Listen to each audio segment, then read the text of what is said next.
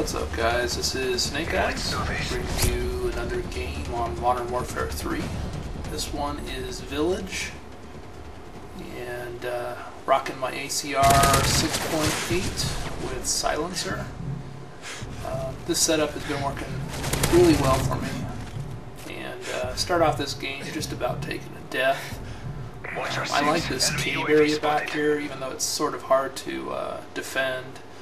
Throw out the bouncing Betty to guard the path coming up to the caves, and then it's just a matter of patrolling this cave area here and taking out anybody I see.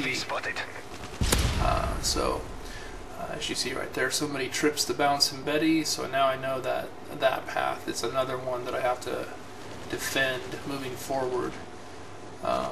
So I go back and forth, and in a previous video I think I told you that one of the improvements on Modern Warfare 3 that I particularly enjoy that Modern Warfare 2 did not have is the ability to continue on with death streaks or kill streaks. I don't know why I keep getting those two mixed up, but continuing on with kill streaks after they have expired. And basically what that means is if you run a perfect game after you got your last kill streak, usually you're kind of screwed to get anything more until you die and start all over again.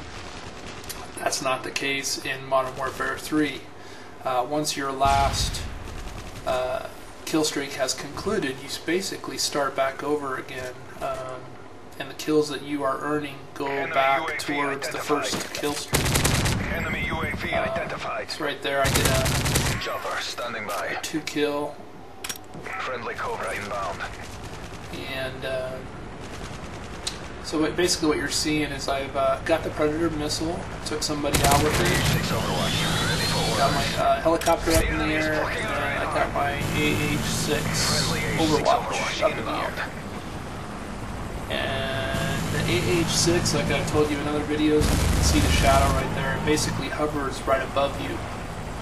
Anybody who comes within a certain radius gets basically chopped up by the guns on the side of this thing. Usually when you get it, it's a good idea to move around cautiously, slowly, and let that AH-6 just basically pick anybody off who's in the area. If you go into a cave system, or if you go into a building, basically what the Overwatch does is it tries to follow you. If it doesn't follow you inside, it flies above you.